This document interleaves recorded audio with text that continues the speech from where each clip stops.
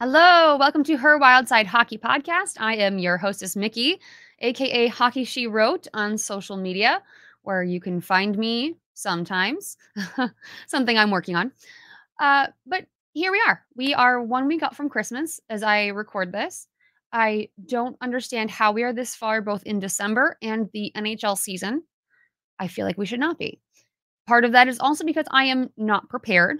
I have wrapped 0 gifts. I have bought most of them, so that's good, but I have wrapped none of them. My tree is only half decorated. I have not baked anything. And the worst of all is that there is no snow outside. There is 0 snow. I live in Minnesota. And I know. But having a brown Christmas, it happens every 7 years, or I don't know what the statistics are. But I'm still a little bummed. Like, that's what I want, is a white Christmas. It's why I live in Minnesota. I live in Minnesota because I like snow. But you know what? It is what it is, and we will get through the holiday season together, everybody. So the first thing I'm going to do is I'm just going to touch again on the goalie situation on this little back-to-back road trip that the Wild are on, because I see. I mean, there's a lot of contention right now online about it, and I get it. I totally get it. Marc-Andre Fleury was a very important part of the Pittsburgh Penguins for a long time.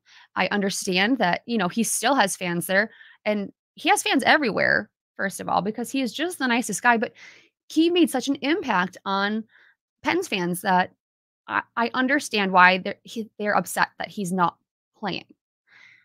And then it made, and then so then we found out that he does not like to play there as a visitor, which I would understand. I mean, it would be like feeling like going into your, I don't know, if you get along with your parents, like going into your parents' house, with this house that you still love, and like seeing things off the wall and smashing it. That's what I feel like he would feel like. But either way, and he said that he was a little upset. And then people got a little upset about his little upset. And I understand that too. But here's the thing, how is he supposed to answer? I actually think that's the perfect answer. It shows Pittsburgh fans that he does, you know, he likes Pittsburgh. He likes being there. He likes the fans, but he just doesn't want to play there. It doesn't feel right for him. And so I am hoping that he was part of this decision. Coach John Hines said that this was just part of the plan because they're on a back-to-back trip here. And again, John Hines is not going to explicitly state like, oh, we had a meeting and this is what was said and this is how we decided and this is how, we're not going to get that. But I would like to think that Fleury's thoughts, feelings, emotions were taken into account with this decision. And then there's the other side of it, kind of away from the history part, which is that, it makes total sense that they're gonna ride Gustavsson while he's hot. He is on a hot streak. He has been doing amazing. You might as well keep going with him. Yes. Especially there's a back-to-back, so then that they're gonna have Gus one night, they're gonna have Fleury the other night. That's just how it's gonna work because you don't want to burn Gus out. But it makes it a little weird when tonight they're against the Pittsburgh Penguins, who are not doing so hot. And then tomorrow it's the Boston Bruins, who are doing hot. So they decided to put Gustavsson in net for the Penguins because that's the game they're more likely to win versus against the Bruins. But at that point, it's like, then why wouldn't you put the goalie that's been playing a little better in against the harder team and try to win both of them? I don't really understand that side of it. And, Fleury's to this point where he only needs, I think we're at 4 wins so that he moves above Patrick Waugh and, gets, second most wins by a goalie. So I had to think about, there's so many statistics and stuff that sometimes it gets a little blah. So that's kind of my thoughts. The other kind of analogy that I had was it's a little bit like you're in some kind of a competition. You and your best friend, you're competing, you're in a spelling bee. I don't know. We're in a spelling bee. And you get towards the end and your friend ends up winning. That's really hard for you, right? Because like you would be a little upset. But at the same time, you're happy for your friend. So it's kind of having those conflicting feelings. I feel like that's maybe kind of what Flurry is going through. And no matter what, we are not privy to the background information of all of this. We have no idea exactly how they made this decision. So I think we just need to move on. But I wanted to talk about that first because that has been just a big thing, a big issue on Twitter today. Um, Next, I have a few announcements, which is I kind of was talking about this a little bit during my last podcast, but the Her Wild Side Hockey podcast will have merch coming soon, which I am really excited about. One of the things I want to do in this next, we're coming on to a new calendar year, and I really want to grow. I hate saying my brand, but grow kind of what I do within the hockey world. And some of those are ways like merch. Like would love to have people excited to wear something that goes with my podcast because I do work hard on it. And at the same time, I'm also just looking for ways to expand my revenue streams because I love doing this and I would love to be able to make more money to support my family doing this. So it's not so much that I'm like, money, money, money. It just people need to be paid what they're worth. And so I'm working really hard to be worth more so I can figure that out. So, and again, this goes with I have so many ideas for this new year. I have no idea what I actually am going to do, but my brain has just gone wild with like, some people have Patreons. Some people do kind of like exclusive live streams with listeners or I know there's all sorts of like other ways to have people like tip you. Um, I feel like such an old person right now because I just don't even know what it's called. Um, but there's just so many things that I would love to do, and I really want to make sure that I am a good. Um, Again, there's all these like kind of bougie terms. I don't want to be like a personality, but I want to be someone who brings things that are valuable to all of you, both for free and somehow paid. Anyway, ramble, ramble, ramble. But this is getting back to last week. I was talking about, I was wearing my Hot Girls Like Hockey hat, and one of the things that we've talked about for the merch for this podcast is a Hot Girls Hockey Club merch because again, I believe so strongly in hockey is for everyone, not in the way that the NHL says they do, but in the way where I honestly want to make sure that hockey fandom in particular, since I don't play, hockey fandom is welcoming to everyone. Anyone, everyone. I want people to feel like they can be here and they can ask questions. That's kind of the other thing is I would love to figure out a way that people can ask questions that maybe they feel silly asking someone else. But there are a lot of weird things in hockey that no one is going to understand until it's explained to you. And you can even go online and read article after article after article, and you're still not going to get it. So, anyway, once again, I am rambling, but just coming in the new year, probably in the new year, probably not before, since we're all in that like, let's push that to the next year kind of a phase. But Hot Girls Hockey Club, everyone invited. The only way I'd, kick you out is if you're mean. Don't be mean. Moving on to the Canucks game. I was in attendance at the Canucks game. I don't know why I said it like that. I'm sorry. I wrote it down. I wrote down I was in attendance, and I don't know why I was being so formal. Anyway, this was a 78th game, and those are always really fun. And I was telling my brother that at the end of the season, someone should look into the stats for just the 78th game and see kind of how they compare to when they're wearing their regular jerseys. That is not a writing assignment that I will take on because I am not a stats person, but I will be pitching it to other people at the end of the season. But it's just an interesting thing to see, like, uh, do they play better with them on? And in that case, then, you have to kind of speculate why. Is that because it's different? So, like, just different energy? Is there something else kind of taking place? I don't know. Uh, so the 78s, it was fun. My brother has 2 78s jerseys, so I get to wear one, which is always great. But the thing I did not like is it's an afternoon game. And I'm sorry, I just do not like afternoon games. You get kind of this weird audience mix of families with young children and very drunk adults.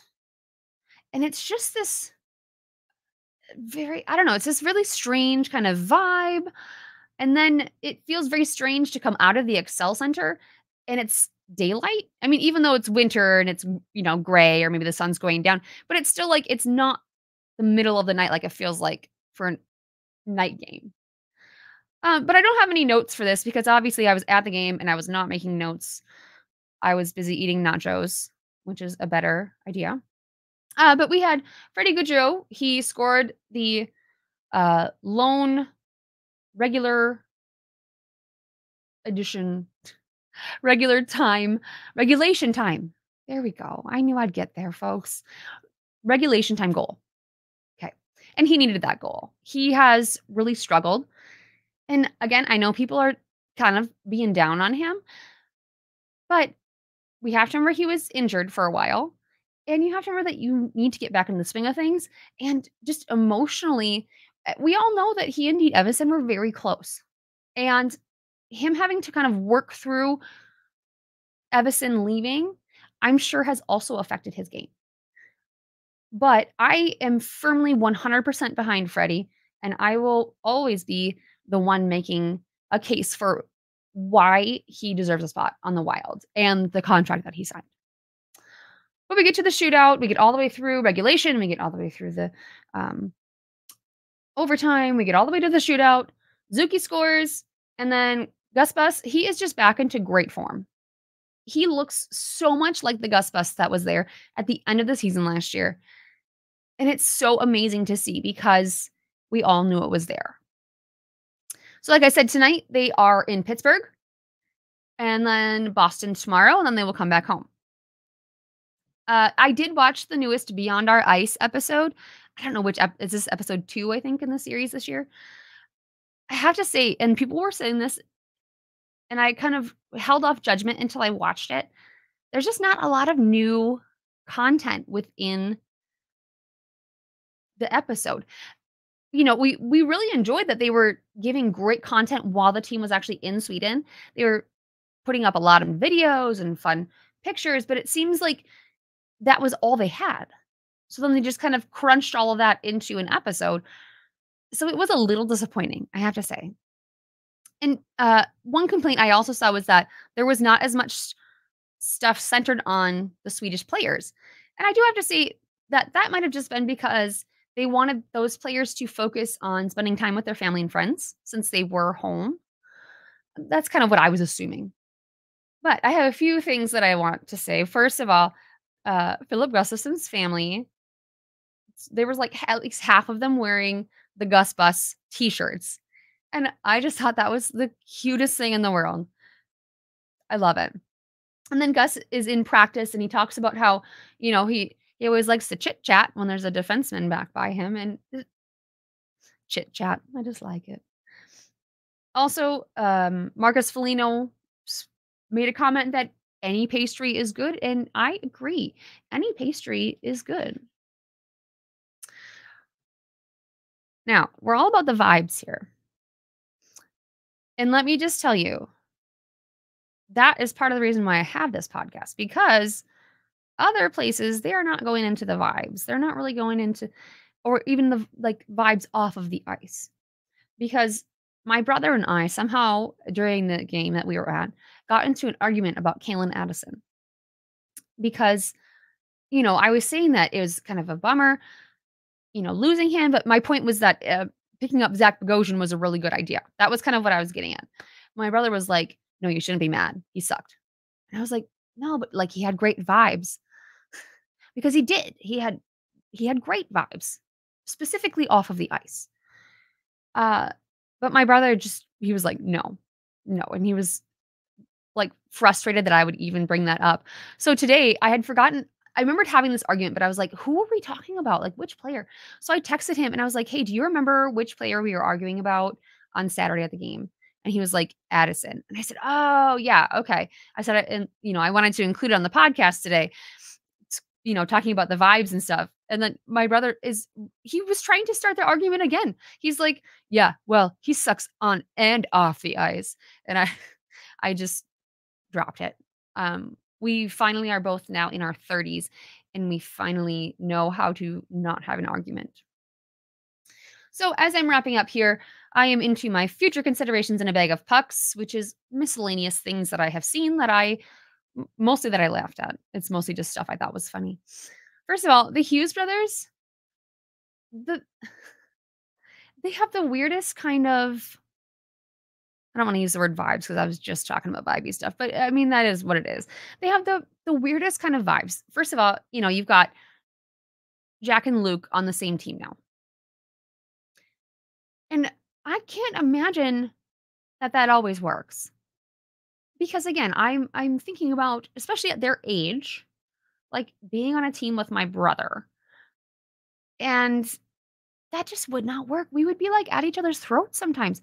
And then there was, I don't remember which game, but where they ran, like, full front into each other and fell down, which is par for the course for Jack because he is unable to go for one whole game without having just some absolute Looney Tunes, bottom over tea kettle sort of a fall on the ice, usually when nobody is around him to have caused it. But just I would, if I was in that situation, I know that I would be so mad at my brother, and my brother would be so mad at me. And then at that point, how do you even set it aside? Because they're like 20 years old, 20, 22. I don't know. Maybe they're more mature than I was. But then you have Quinn, who is absolutely, he's has such oldest sibling vibes, and am I can just identify with him so strongly because he looks like he has the weight of the world on his shoulders, and that is exactly what it's like to be specifically an oldest daughter. But then someone else was talking about Jack. So one more thing about Jack. At the game, they had the Devils versus Anaheim. It was Anaheim.